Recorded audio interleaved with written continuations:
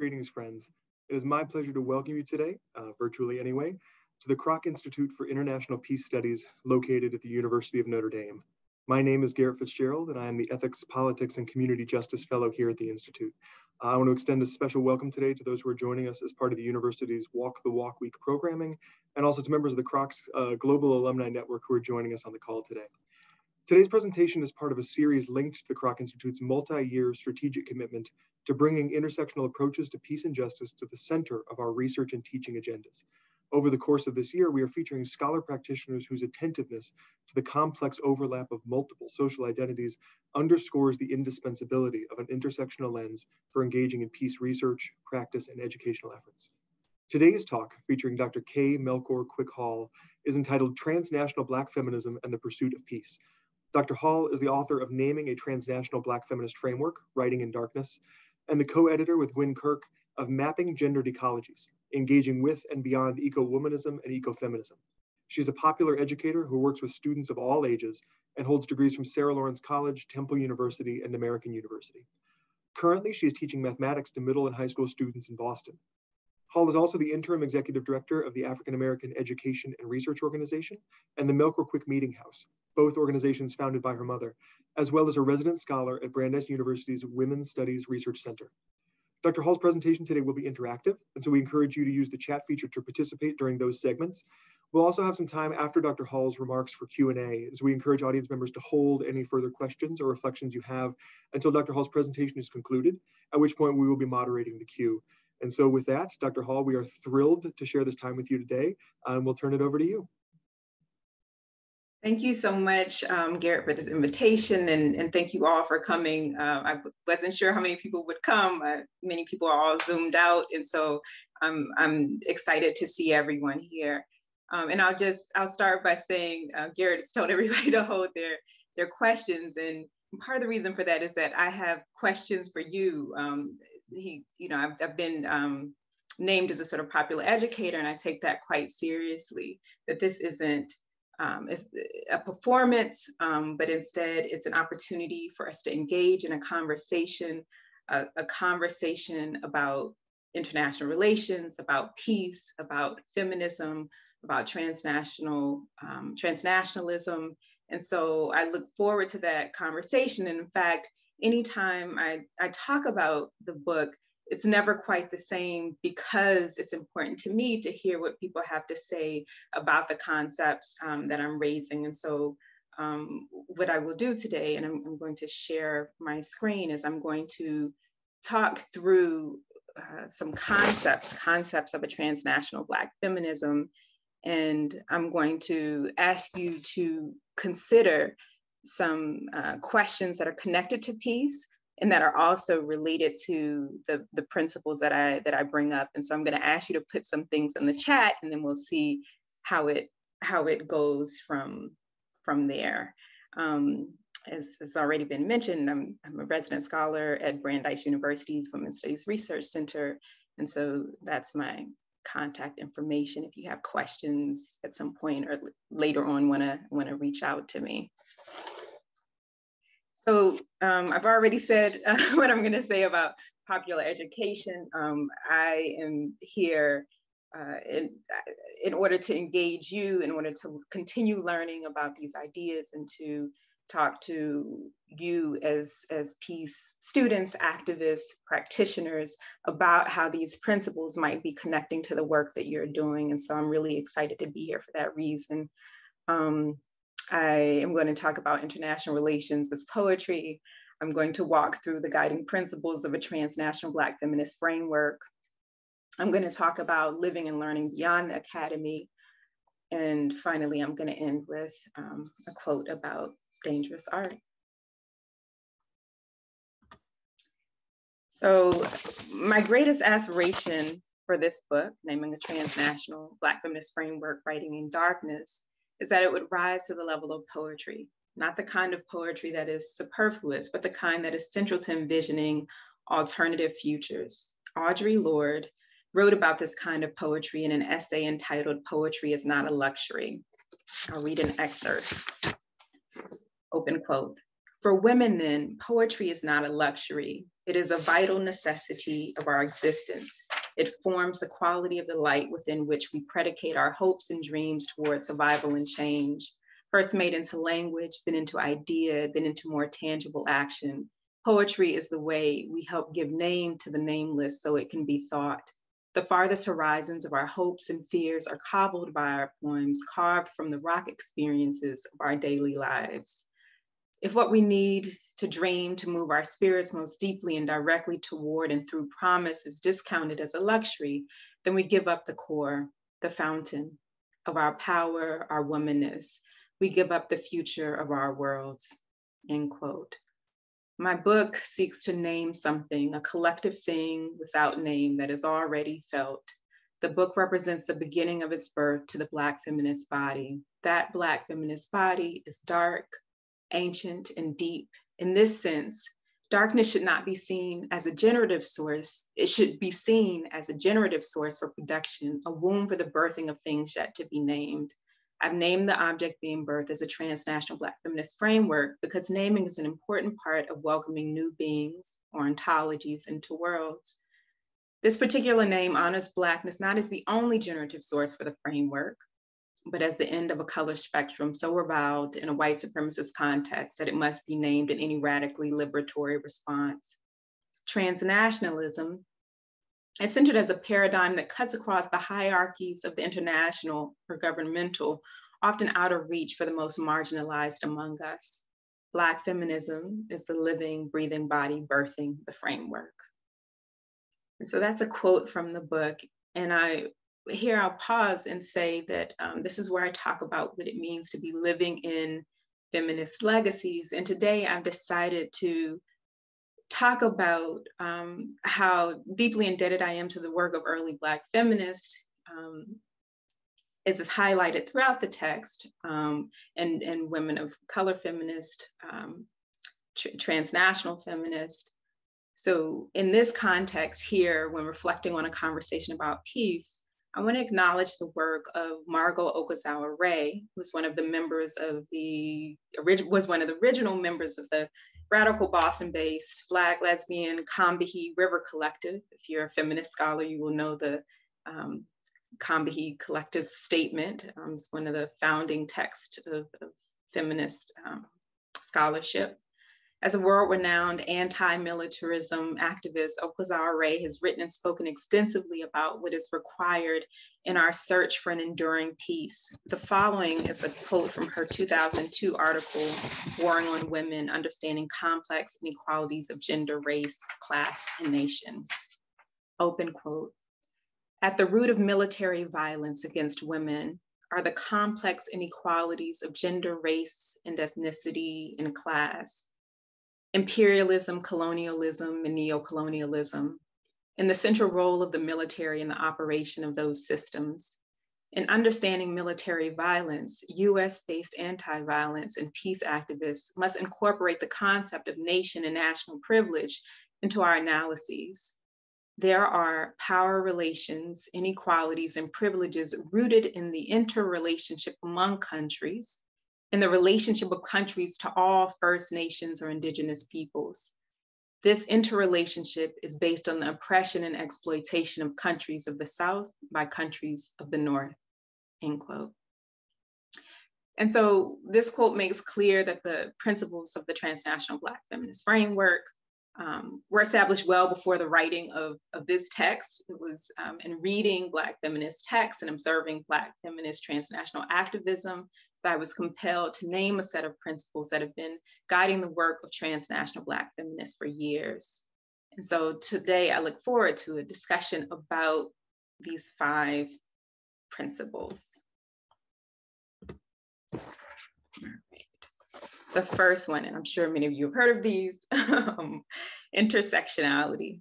So intersectionality considers connected axes of identity, oppression, privilege.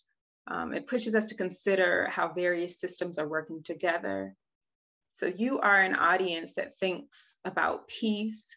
And I'd like to return to the beginning of this Okazawa Ray quote, which read, open quote, at the root of military violence against women are the complex inequalities of gender, race, and ethnicity and class, imperialism, colonialism, and neocolonialism, and the central role of the military in the operation of those systems. And so I'm going to ask you, this is the first prompt that I'm asking you to put something in the chat for, but I'd like for you to reflect on how this country's prioritization of military budgeting and war are contributing to particular forms of violence that are not explicitly about war. And I want you to type your reflection about that into the chat. And it can be a word or two, no more than a sentence. But so the challenge here, the prompt here, is to reflect on how this country, the US, prioritize military budgeting and war in a way that contributes to forms of violence that are not explicitly about war. I'll just pause for a minute and hope that one or two people will put something in the chat. Thank you, and I appreciate some of these comments that I'm saying, and I think that this is the kind of way that we have to think about principles like this. I forgot to advance my slide, so I'll just do that now. The second principle is scholar-activism, hyphenated. And I mentioned that it's hyphenated because I intend to use it as an intersectional concept.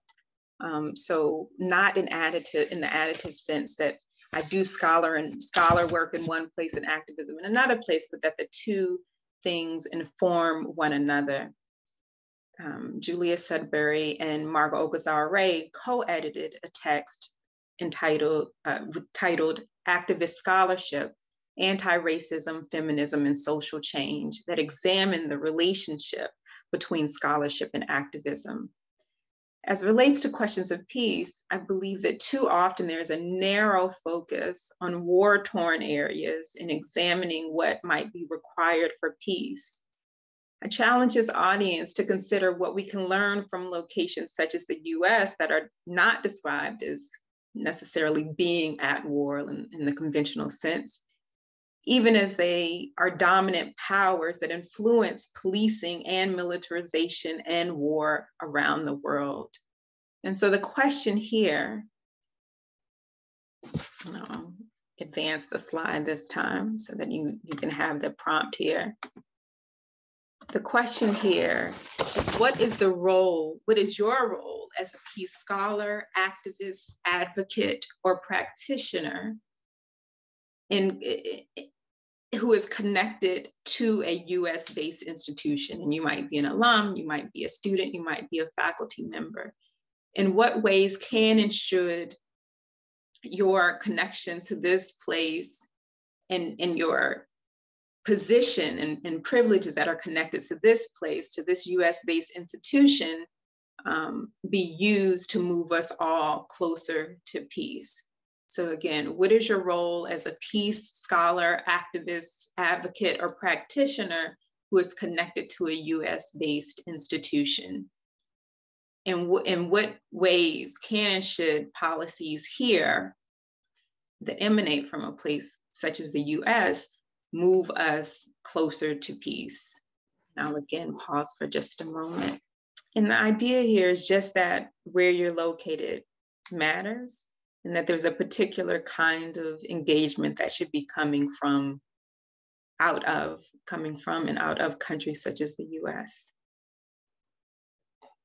Thank you. And I appreciate what I see in the chat is connecting these two principles, which is really the richness of thinking about the framework as a whole. So the next principle is solidarity.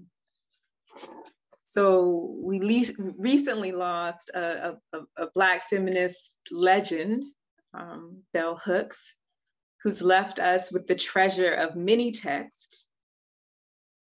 One of her insights is about providing information about the distinction between the idea of support and solidarity. I'm gonna quote something that she said. Support can be occasional, but solidarity requires ongoing commitment. I'm going to repeat that. Support can be occasional, but solidarity requires ongoing commitment. And so the question here, the prompt in relationship to this idea is, for whom is peace? On whose behalf are we advocating when we advocate for peace? And how does your scholarship or practitioner work embody a sustained commitment? How are you being held accountable for sustaining such commitments? I'll repeat that. For whom is peace? On whose behalf are you advocating or doing your practitioner work? How does your scholarship embody a sustained commitment? And how are you being held accountable for sustaining such commitments? And it's okay to put in the chat if you are not being held accountable, but the question is, for us to be engaging in work that is about solidarity, it can't just be a matter of responding to events at our convenience. It has to be connected to sustained and ongoing commitments. And I'll pause just a moment for you to put one or two things in the chat about how you're thinking through solidarity and peace. Thank you. So the next principle is attention to borders and boundaries. Natural and unnatural boundaries, including rivers and country borders, are often locations of intense conflict. Gloria Anzaldúa theorized borderlands that exist, open quote, wherever two or more cultures edge each other, where people of different races occupy the same territory, where under, lower, middle, and upper classes touch, where the space between two individuals shrinks with intimacy, end quote. Anzaldúa wrote, open quote, borders are set up to define the places that are safe and unsafe, to distinguish us from them. A border is a dividing line, a narrow strip along a steep edge. A borderland is a vague and undetermined place created by the emotional residue of an unnatural boundary. It is in a constant state of transition. The prohibited and forbidden are its residents. End quote. Also, Chandra Mohanty describes feminism without borders as both acknowledging the, open quote, the fault lines, conflicts, differences, fears, and containment that borders represent, end quote, while envisioning, open quote, change and social justice work across lines of demarcation and division. So there's a tension here. So I'll repeat that. Mohanty talks about feminisms without borders as both acknowledging the fault lines, conflicts, differences, fears, and containment that borders represent, while envisioning change and social justice work across lines of demarcation and division. And here, the prompt to be engaged for us to consider is, how can peace practitioners advance a feminism without borders? In what ways must peace extend across borders? So it's very easy to think about peace as being, sort of brokered between two well-defined entities. But the question here is, how can peace practitioners, scholars advance a feminism without borders? In what ways must peace extend across borders, transcend borders? And I'll pause a moment for you to consider that and write a word or two of reflection in the chat.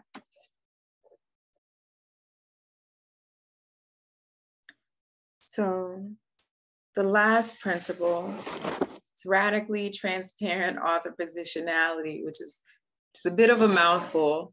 And I have to say that part of the reason why I was thinking about this principle in particular is because I found that when people were being challenged to position themselves, that often people would repeat the same thing no matter the context. And I was wanting people to give more relevant information about the particular issue that we might be discussing. So, you know, if we're talking about wealth and you are one of the members of the wealthiest family in the country, that would be what you would mention, not necessarily some other thing that you know, become accustomed to rehearsing in terms of how you position yourself. And so radical transparent positionality is important because it allows us to be honest about our privileges and our limitations. Through this principle, I'm advocating a rare sort of transparency that reveals the mechanisms behind one's work, which is not always made completely transparent, in particular in scholarly work. And I'll return to the quote that I began with from Margot Okazawa-Ray. The last part of her quote, it reads, "In understanding military violence, US-based anti-violence and peace activists must incorporate the concept of nation and national privilege into our analyses. There are power relations, inequalities, and privileges rooted in the interrelationship among countries and the relationship of countries to all First Nations or Indigenous peoples.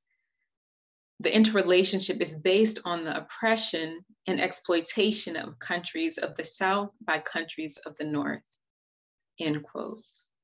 And so the prompt in relationship to this principle is, in what ways do your connections to the US undermine your peace work?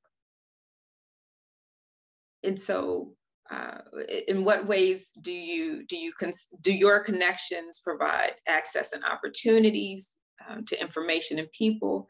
And are you willing to publish your biases and privileges alongside the limitations of your work? Again, I'll repeat that. In what ways do your connection to the US undermine your peace work? In what ways do your connections provide access and opportunities to information and people? And are you willing to publish your biases and privileges alongside the limitations of your work? And again, I'll pause briefly for people to consider that and put into the chat any reflection. So when I think about these together, one, sorry about that. One, I wanted to say that it's always important me thinking about living legacies to honor not just mentors such as Margot Okazawa-Ray, but also to honor the work of the Honduran Gerifuna areba makers, who are, areba is the Gerifuna word for cassava bread. And I spent 10 months engaging that community of women around the idea of grassroots development, and that in relationship to women's work, and have continued thinking about women's work and development and peace and food. I think someone mentioned food earlier in the chat, through my current work, which connects that community in Honduras to another community in Tanzania by looking at questions of food sovereignty. And so that's what I'm engaging now.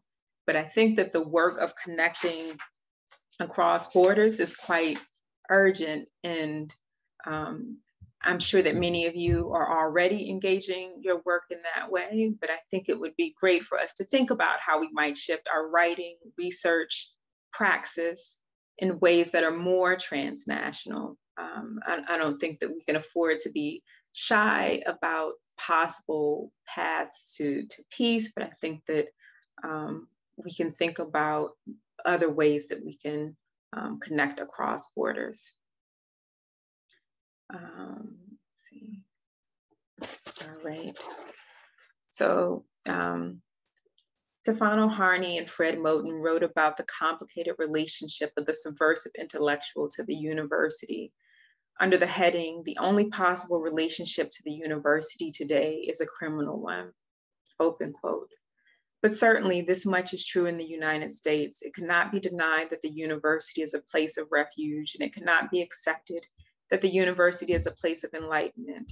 In the face of these conditions, one can only sneak into the university and steal what one can, to abuse its hospitality, to spite its mission, to join its refugee colony, its gypsy encampment, to be in but not of. This is the path of the subversive intellectual in the modern university.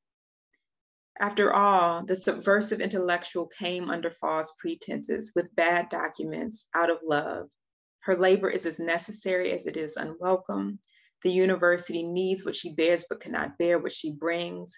And on top of all that, she disappears. She disappears into the underground, the down low, low down, maroon community of the university, into the undercommons of enlightenment, where the work gets done, where the work gets subverted, where the revolution is still Black, still strong, end quote. So I didn't want this book to be judged primarily by professional association awards or scholarly critique. Instead, I hope that it will be measured by the capacity to move forward transnational solidarity work that will advance liberation struggles. The manuscript honors the spirit of networks powered by women of color, networks designed to nourish our communities and expand life's options. It is humbly written in solidarity, incomplete, and awaiting the chorus of voices that might accompany it. May it inspire in the spirit of a June Jordan poem, a Lorraine Hansberry play, a Sweet Honey in the Rock song, an Octavia Butler story. May it be recorded as part of the soundtrack of the freedom movement. In this vein, it is in this vein that I considered how this book might generate new, living feminist legacies. And at the beginning of the global health pandemic, I launched an online Transnational Black Feminist series, having canceled all conventional book tour events. And I did so with the following tagline: just as peace is more than the absence of war, and freedom is more than the absence of enslavement, Black lives are so much more than the absence of Black death. End quote. And I've learned so much from the conversations that I've had with a series of Black feminist activists and artists. I'll just name them here, and feel free to ask me questions if you want about any of these talks. First was Maori Holmes of Black Star Film Festival. Next was artist Daryl Ann Gay McCalla.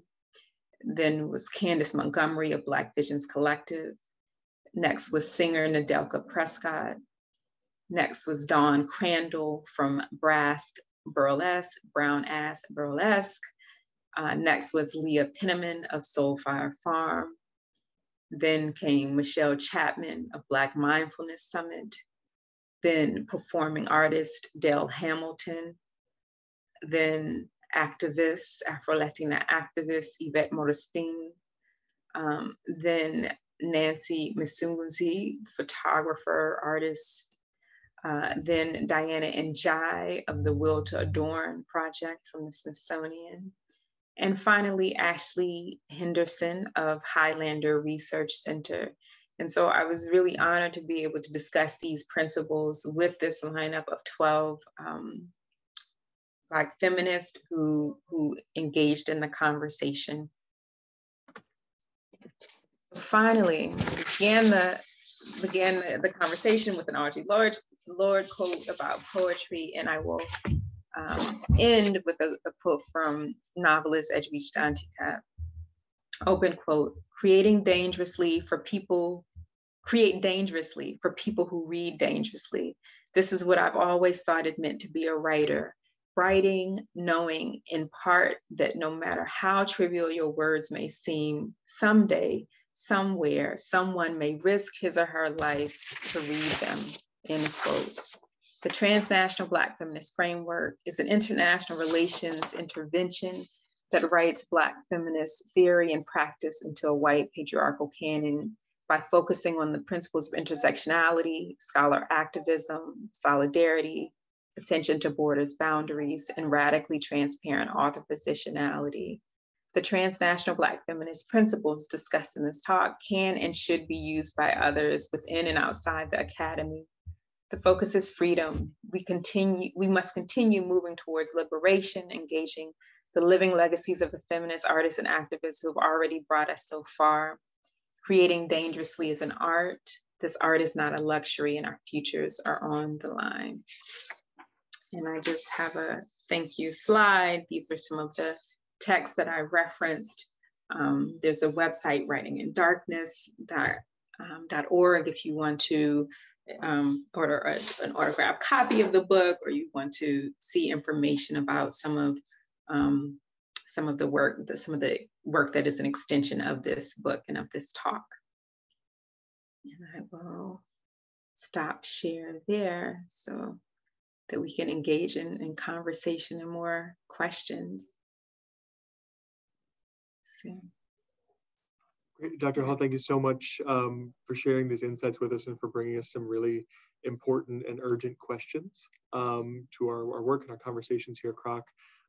So I mentioned at the top of the session, so we do have some time for Q&A to continue, broaden, or deepen some of these questions that Dr. Hall has brought up for us. So please use the chat function or the raise hand feature. We also had a couple of questions that came in from the registration process. So maybe one of those to just go ahead and get us started. But one of our registrants asked, is there only one transnational Black feminism, or might it make sense to think of transnational Black feminisms? How would you respond to that?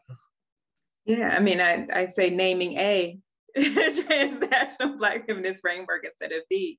And certainly, I mean, you know, in the text, you'll find that I'm deeply indebted to Black feminist anthropologists, you know, many of whom are colleagues and peers. And so, and I'm not sure what thing we would describe as their own, you know, as only there being one of it. You know, I mean, we could almost say that for anything, right? So, yeah. And I'm even this framework, even as I talk about this as being one path to thinking about it, it is a framework that I'm hoping is a living, breathing framework that I had this year of conversations with people and really deepened it. And when I get a moment, I want to even write an article about how those conversations have shifted how I'm thinking about the principles in action. Thanks.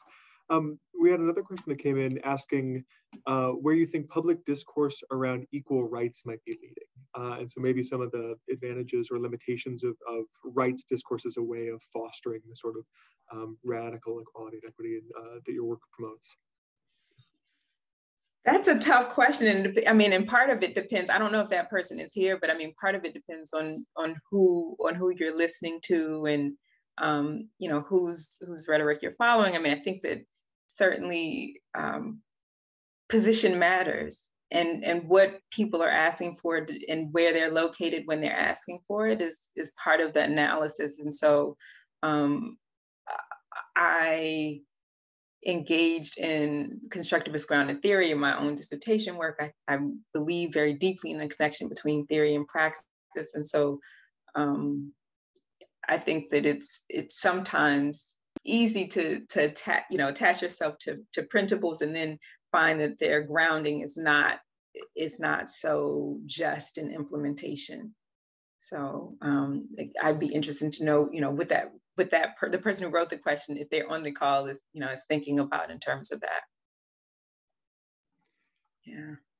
Great, thanks. I'm seeing a couple other questions in the chat.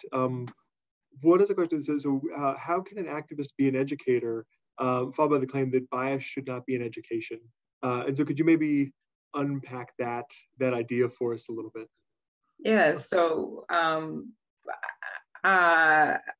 bias is in education, and it's in everything we say. And so I think that the best educators are those who reveal their bias and who work hard to share it. I think that you can't have any set of life experiences and think that you aren't shaped by that. And think that, I mean, I've talked to people who grew up reading books from the US about playing in the snow, but never experienced snow until they were adults who came to visit at a later age. I mean, there's also always some way that your experiences shape your description of the world and how you understand it. And so I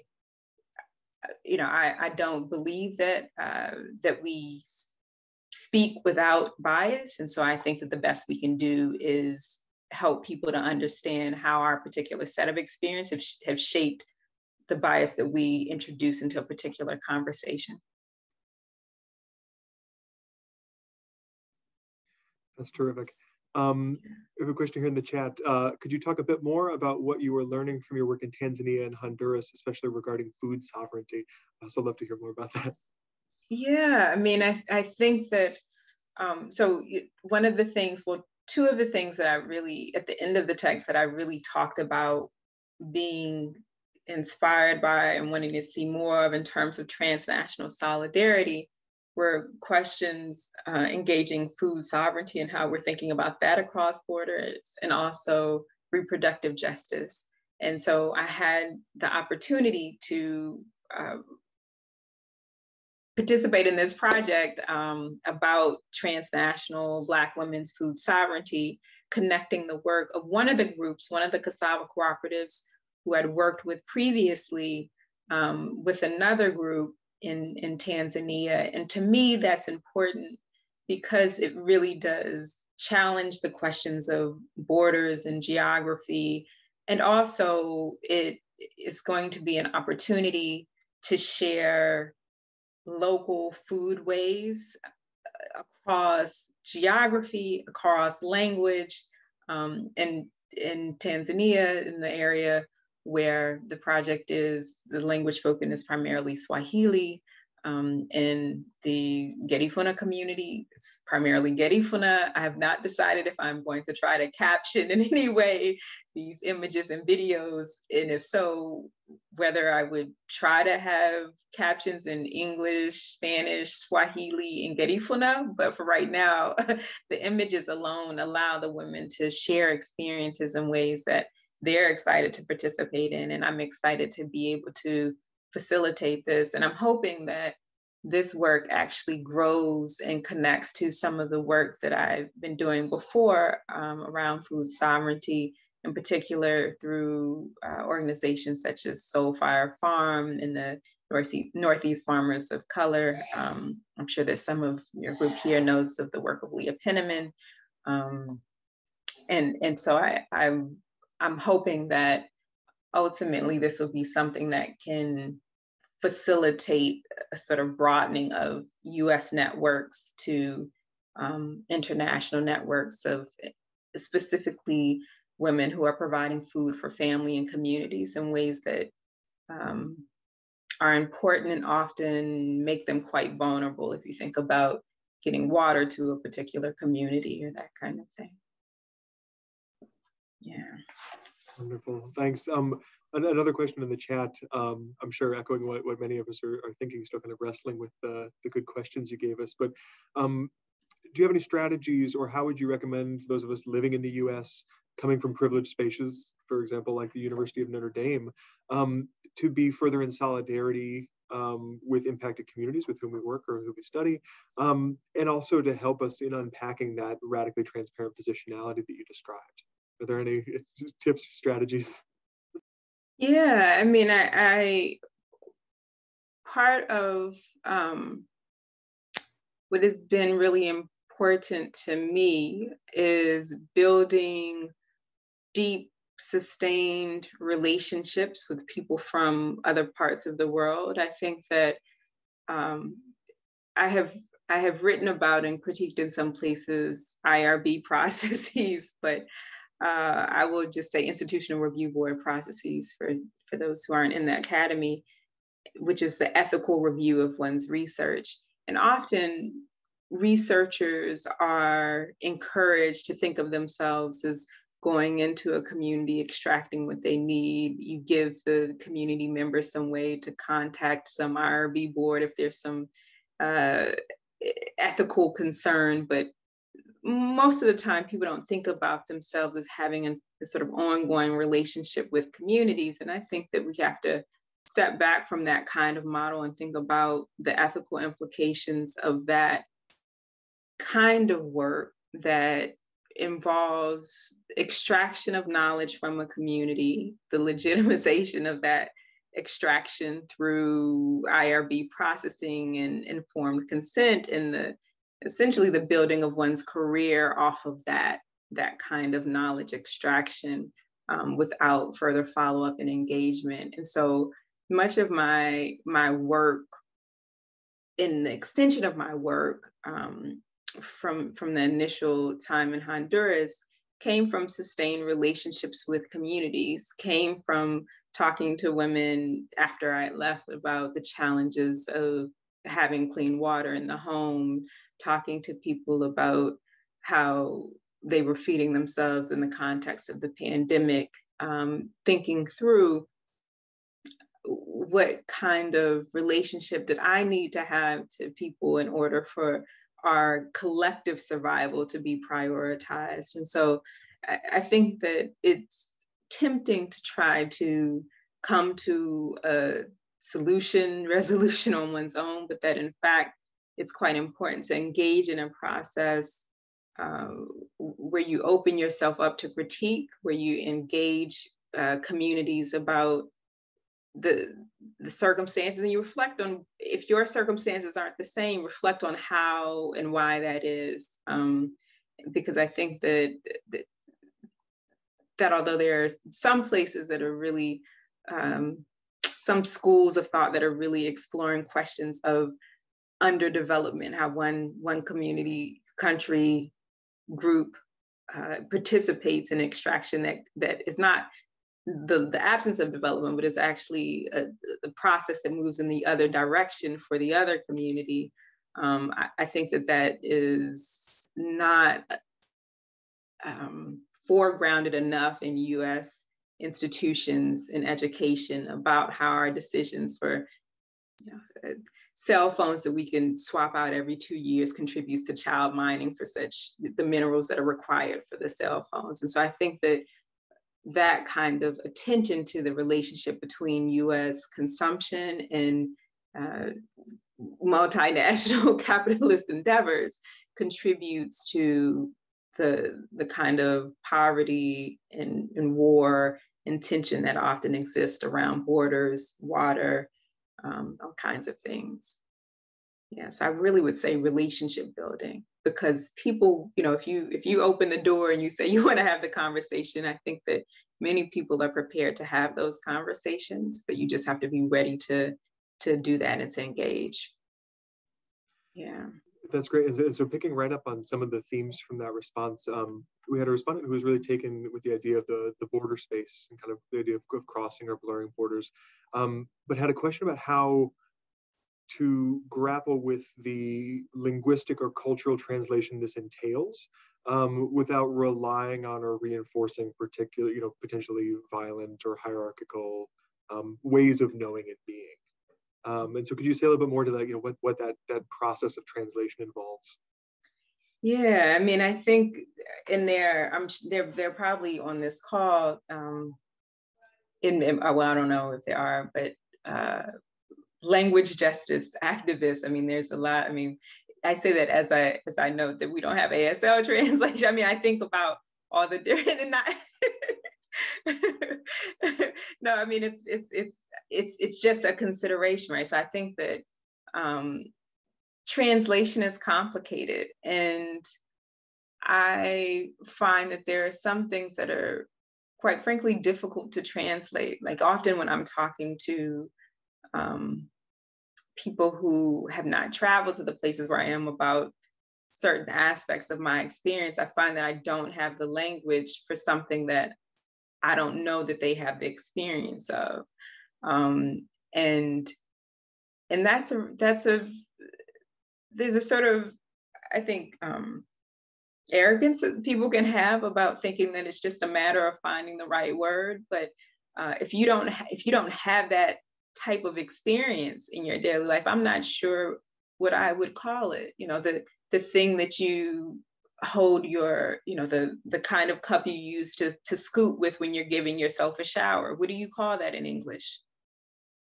I don't know. I mean, my experiences of it, have been, I mean, not just in English, but in a particular sort of US-based context, right? So I've used it in some places and not in others. And it would be like trying to explain the use of a bidet to someone who'd never had that experience, and they're trying to figure out what's wrong with your toilet. Why is it sprouting water? And so I think that I think that there are some things that can't be translated. And for me, I am really excited about how image and video can be used as a way to share in places that are pretty far apart geographically, but I think are sharing a lot of experiences. And already I've started sharing videos with women of the other group, and they are seeing themselves in those videos and excited and looking forward to seeing more. They're growing some of the same foods. And so I think that for me, photography is one way to make those connections. And I'm hoping that videos will be as well. And so I'll be sort of putting up those images and videos on a website in the coming months. Yeah. Great. So we still have time for a couple more questions. And so I want to encourage folks to continue to add those in the chat. I want to exercise host prerogative for a second to ask you one question. Yes. I would love to hear about, we're talking about a transnational Black feminist framework. Within that, I'd love to hear some reflections for you personally on the importance of place. And so I want to connect your work with the Melchor Quick Meeting House, Fayetteville, North Carolina, with this transnational work that you're doing. And so I'd just love to hear some thoughts on what it means to be holding that space and that physical space in the context of your broader work. And if you could maybe tell us a little bit about the background of that as well. Right. And so the people who know me best know that I am a caregiver along with my mother for my grandmother, who is 100 and has Alzheimer's. And so she lives with me now. And also this place was her home. And so we've made her home into a cultural center. And we hope that people will be able to use it in ways that allow for a kind of exchange of ideas. And also, I don't know if there's anyone here who's from Fayetteville or nearby, but you might know that Fort Bragg military base is very close to Fayetteville. So it's a sort of interesting proximity to questions of international relations, certainly questions of peace. And so we have an annual symposium that we have there each year in August. This past one was virtual, but I think that especially when people are doing the work of international relations, I think that it's really important to interrogate sort of what's happening where you are, literally in your home, in your home country. And so I've been really grateful to have that kind of legacy. My grandmother was an educator. My mother's a retired professor of political science and public policy. So there's a really strong legacy of thinking about what is the responsibility of government, what is the social contract we have with our government, what should we expect, and also to be thinking about what are, in terms of our access and privilege to certain kind of resources, what's our ability to leverage that to create the kind of world we want to see. And in my particular family, there's a long history of African Americans getting education. I mentioned that my mom has a PhD from UNC Chapel Hill. My father was a medical doctor. I'm a 5th generation African American terminal degree graduate, series of MDs and PhDs, which in a context where many African Americans are first generation college students. And so also the home in that location is the idea of it is a place where we can begin to share our understanding of how some of these systems work. I mean, there's the education that you get in school, and then there are all of the rules and the rules that guide social relationships that get people into other kinds of rooms that aren't classrooms, but that are halls of privilege and access. And so through the work of both ARO, African American Education Research Organization, also my quick meeting house idea is to really think about how we can share some of what we know and also learn from others, particular African Americans who have stories of career and college insight to share with other people who have had less access to that information. Yeah, thank you for asking about that. Yeah, of course. And I think picking up again on some of the threads from your response there, we've got maybe our final question here. Should we, and if so, how do we speak transnational Black feminism to power? Does it confront and displace things like militarism and white supremacy, or subvert them from without? I'm going to say yes. It does both. I mean, I don't, right? So is it an either or? Is it both and? And I think that that we can see, we can look at the work of different people and different kinds of organizations. I mean, and I'm talking about a feminism without borders. I think that kind of work can influence people who are working and have direct influence over what happens with different kinds of military government bodies. And also it is the kind of thing that advocates and protests and calls for the shifting of funds from a military budget to something else, like our survival during a pandemic and an economic crisis. And so I think that it does both, and the two are related. That if you believe that the people, the masses, have some power to influence government legislation, then that's also a way in which the one becomes the other. And so I think that there's a sort of constant pushing. I mean, certainly in the run-up to this election, there were many activists. That comes to mind, Barbara Ransby of National Women's, former president of the National Women's Studies Association, really talking about the fact that it's not about choosing someone to go into the president's office who you think you're going to always agree with, but it's about deciding who you think will listen more attentively to the demands of the people. And so I think that's the position that we're in. And I think that we have to both advocate from outside and from within. And often people will ask me, well, do you think that there's certain strategic positions we should have? And I say all of them. Like I don't want, if I'm in desperate need of help, I don't want to only have access to people in NGOs. I want there to be someone in a government office who can help. I want someone to be in this corporation who can help. And so I think that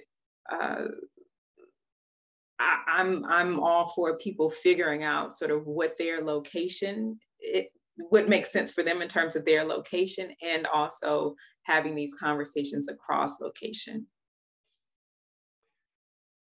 That's great. I want to maybe just try to sneak this one last one in. We have question asker joining us from Brazil, an undergraduate IR student from Brazil, who says she sometimes feels like the university is very far from community movements that are fighting to survive, and has asked how we can transcend these borderlines and engage the population in a feminist transnational movement. And so thinking again about how we bring, things out of the halls of the academy, make those connections. Yeah, and I have to admit, I mean, people, if we talk about my position, where am I located, I would say that I'm sort of on the margins to the edge of the academy. I mean, I at this point I don't have any paid affiliation with a university. So I'm a resident scholar, which means I have a sort of steady affiliation, a 3-year appointment connected to Brandeis Women's Studies Research Center, but I'm not paid through there. I get to access a library and have some other benefits. And I think that part of what we have to do is if you're on the inside, then you cross the line. You invite those community activists to give a talk in your class, if you're teaching, if you're a TA, or you take your students or give them the assignment to go out to the street, to go out to the protest or to engage questions that are being asked by those movements, have them participate in data collection for some policy that is relevant locally or transnationally. I mean, translocally, right? I mean, I think that the question is the borders and boundaries function in part because people respect them. But if we refuse to acknowledge them, if we act as though they don't exist, then we can create another reality. And so I think that, yes, many universities don't respect the community movements, but if the students who are paying tuition insist upon it, then we have a new reality emerging. I mean, you can think about that in terms of divestment of fossil fuels. You can think of it in terms of any number of things, a number of shifts that universities have made in recent years because students demanded it. And so I think that we can't underestimate the power of students to really create another reality on their campus. Yeah. Well, I think it's a fantastic place for us to leave it today. I want to thank everybody again who's on the call for joining us today, and to invite you to join us for future talks in the series, including our next Zoom event, which will feature Dr. Sarah Schroff from the Lahore University of Management Sciences, delivering a talk titled Taking Over the Home on Teaching Feminist Theory in Lahore on Thursday, February 3rd. Information on that and other upcoming events can be found at the Kroc Institute website. But for now, please join me in thanking Dr. K. Melchor Quick-Hall so much again for being with us here today and sharing these thoughts. Thank you. Yes, and thank you all. I don't know what brought you to me, but I'm so glad that I got the invitation, and I, maybe in the future I'll be able to be physically with you all in some capacity. But thank you for helping me to reflect on specifically to honor the work of Margaret Okazawa-Ray and her anti-Millerism work, but also to have the opportunity to reflect on our path to peace. Thank you.